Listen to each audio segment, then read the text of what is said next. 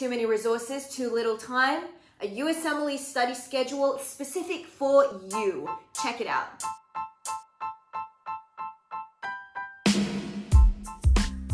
Hey guys, and welcome back to my channel. My name is Hafsa and last week's video got this comment. So how do I start studying? And lucky for yous, I've got exactly what you need. I've got two resources in mind, and I'm gonna show this to you. Number one, and possibly my favorite resource, is the Osmosis study schedule. So check this out. This is the Osmosis homepage, and here we go. So click on the tab on the side, go to study schedule. This is by far my favorite resource. I've already set up a study schedule before, so I'm just gonna click on, sounds good. Okay, so here we go. What do you want to study for? We've got step one. Do you know when you'll be taking step one? It doesn't matter what you choose, but I'll go yes. Select a date. I don't really have a date in mind, but let's go a random date. So let's go June 2021, okay? Next, you have 30 weeks until your exam date. We'll ask about what and how you want to study. Okay, beautiful. Using the latest first aid. What do you want to study? Select all. So this is what I highly recommend use. So for instance, in the program that I'm studying at, in first year, we start in blocks. So for instance, we start with the first block of respiratory physiology and cardiovascular physiology, pathology, pharmacology, basically everything to do with the heart and lungs. So you could pick those two, or you could pick everything, and I'm just gonna pick everything. When do you wanna complete everything by? Let's just go May, okay? You can pick the days that you want off. I recommend taking the weekend off for two reasons. One, if you're lagging behind, you can catch up on your week's worth of work. And two, sometimes you need a break.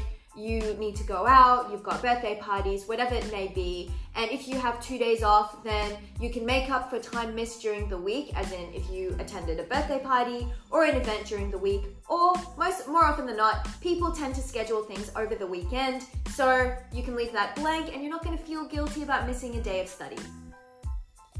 Now this is my favorite part. This has all the high yield resources that everyone talks about and some of the ones that I've spoken about in my previous video. I'm gonna chuck everything on this schedule, and let me show you why I absolutely love this. You just have to click build schedule and you've given it the dates. It's buffering right now, and ta-da! So you've got a day tab and a week tab and a month tab. I'm gonna go on month tab. And you can see how beautifully everything is laid out. On top, it's got different colors for different systems of the body, and it's spread everything out beautifully so you don't have to stress about the speed, and it tells you exactly what you need to do.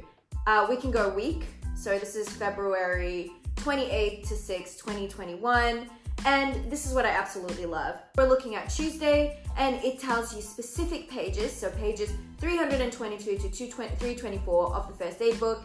It links in all the videos that they want you to watch. It lists boards and beyond videos to watch, the Picmonic videos to watch, the sketchy videos to watch, some Osmosis flashcards, and Osmosis questions. It is laid out absolutely beautifully. Everything is collected in one. And what all of you do not realize is that basically it combines all of the same topic in one. Let's go day plan. And here's the other thing. This is something that I find super duper satisfying. I can just click tick when it's done and it ticks it off for me. It's such a beautiful feeling. And then if you tick everything, let me show you, ticking everything, because this is honestly the most satisfying feeling in the entire world. And says a lot about me. Oh, there's Pathoma as well. It literally combines everything of the same topic in one. So yeah, I'm just ticking away. This is such a good feeling. Very good for the soul, very nourishing.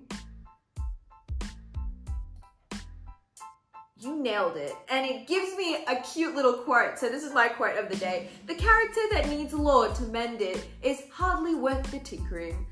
I love that. I think that's super cute. And okay, so let's go to month. As you can see, it says, knew you could do it, and it's got that green tick. That means that I've completed the task of today.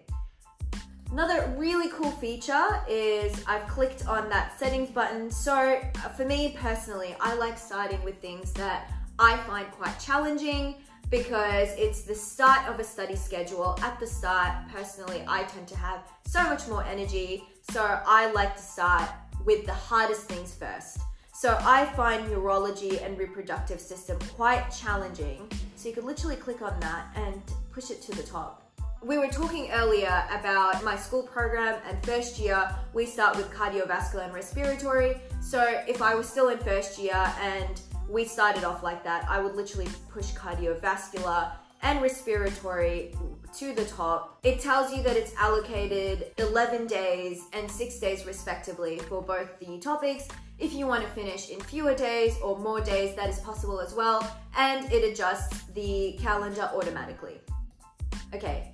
Then we've got custom resources. So say UWorld, if you want to add a question bank, you can add a book. I'm going to add a fake book, Hafsa's book, start today. And we say we've got 30 pages in this book and you would like to complete this one, I'm going to say in the span of a month. And let's say we want to add another resource, which is a question bank. So we want to add UWorld, start today. And Osmosis divides it automatically for you, so you don't need to use any brain power. So let's say we've got 3,200 questions and you want to finish by the 31st of May. Add resource to schedule, save changes, and this is what is absolutely beautiful about it. If you go to the schedule, you've got UWorld, 25 questions a day to complete by the time, and Hafsa's book, you need to complete 2 pages to finish by the end of the month. Absolutely beautiful. It has calculated it for me. Okay, next we can go days off. Say you've got a wedding, say you've got an event planned and you know you're gonna take some time off, or sometimes even, for instance, when I was in surgery placement, I was absolutely knackered by the end of the day. There was absolutely no chance that I was gonna be studying. So I added about a month off. That's okay. You can add months off. And finally, you can add full-length practice exams whenever you like, and it chucks it in for you. Here's another really cool thing about the Osmosis schedule. So we're gonna make another schedule, but we're gonna make it for the dedicated period. And by dedicated period, I mean 6 weeks before you sit the USMLE exam. Now, those 6 weeks before you sit the USMLE exam is probably the most intense time of your life. And as such, the schedule needs to reflect that. So I'm gonna go once again. Yes, I have a step 1 date, and let's say I'm taking the step 1 on the 31st of December. Okay? Same as before. But now we've got some things that change. I just want to take some weekends off. Yes, leave a few days scheduled at the end. How many days you want to leave at the end of it? 3? Yeah, I think that's cool. And I would prefer to take the practice exams on weekends. I'm gonna go with no, I haven't started UWorld yet. Okay, the 3rd of, what's today's date? There we go. How many UWorld questions do you have left to complete? Okay, we'll go with that random. Let's go 3,000. Okay, now during the dedicated period, let's just say I want to go with the main stuff. So sketchy micro and pathoma. Build schedule. Now we're gonna have a more intense schedule. So let's look at the monthly plan. So monthly plan is quite intense. We've got immunology and microbiology. Look, it's everything just fit into one day. You can see over here, look at the schedule. And if you look at the bottom, it's got 301 UWorld questions to complete in the span of a month. But this is your dedicated review.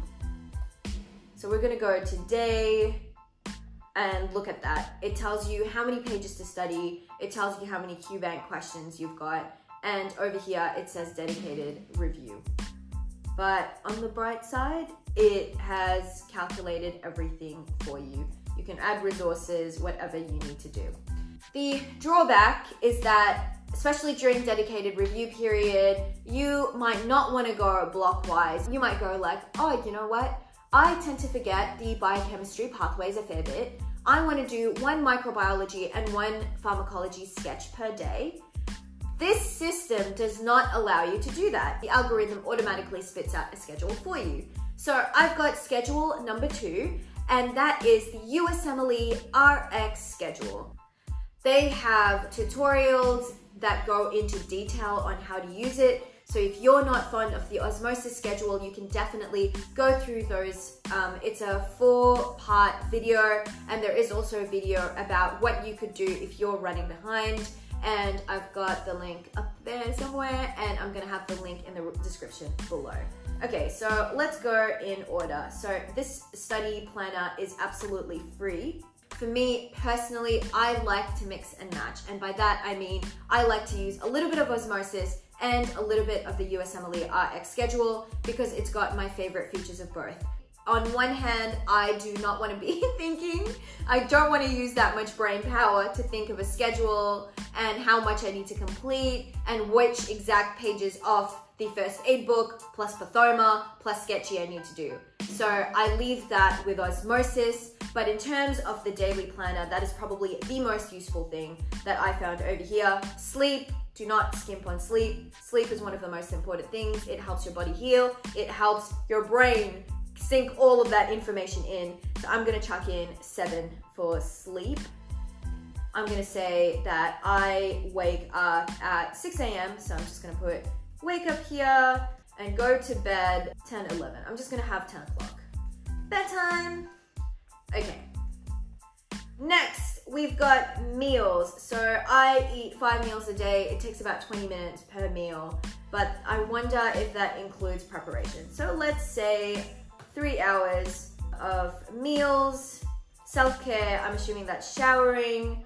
I will say 1 hour for 2 showers in the day, 1 before going to bed and 1 early in the morning. And then we've got material review, question bank, going over questions. So at the moment, I am prioritizing finishing UWorld. I have unplanned time, 13 hours. Okay, so I'm gonna go with, say, 4 hours of question banks, 4 hours going over questions, and that means I have 5 hours of unplanned time. So of that unplanned time, I will do 2 hours for material review, and that leaves 3 hours. We can do 2 hours of breaks and 1 hour miscellaneous, and that way I've got my 24 hours planned. I love having a daily schedule because if you get used to that, if you get used to waking up a certain time, starting studying a certain time, you will get into that habit and your brain will automatically start thinking at those specific times. So I have decided the hours. Now I'm gonna chuck it into this daily schedule. So I've got wake up, I'm gonna add pray, morning yoga. Ooh, I did not schedule in my exercise. So I'm gonna say another hour and a half for exercise. So that's, I'm gonna put 2.5 for exercise. So that means I am 1.5 hours. Okay, so I'm gonna take an hour off of here and I will take 0.5 from the miscellaneous and I'm back at 24 hours. So wake up, pray, morning yoga, and that's 6. At 7, I'm gonna say brekkie. So that's 1 hour of my meal plan done. And then at 8 a.m., I'm gonna say I'm gonna do question banks. I'm just gonna say QB, going over questions. And I'm just gonna put apple, that's my, so I eat 5 meals a day and I like scheduling like my food breaks as well. So over questions, and then I'm gonna do question bank. I'm gonna do go over questions. So GOQ, I'm just gonna go with that. And then we've got lunch break. So I've got 1 more hour of meal plan to go. Let's see, so I've done 2 hours of question bank, 2 hours of going over questions. Again, I'm gonna do the same thing, Q bank.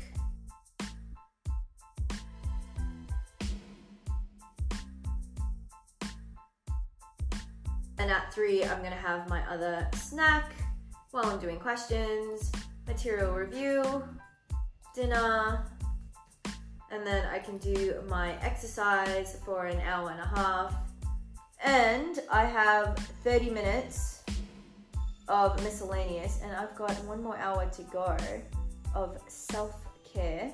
So shower, and I've got my 30 minutes of exercise plus miscellaneous, I guess. So there we go. So this is the most important thing, in my opinion, the daily plan. And then the second most important thing is your subject list. So in your subject list, basically the number of pages allocated per subject shows you the importance of the subject.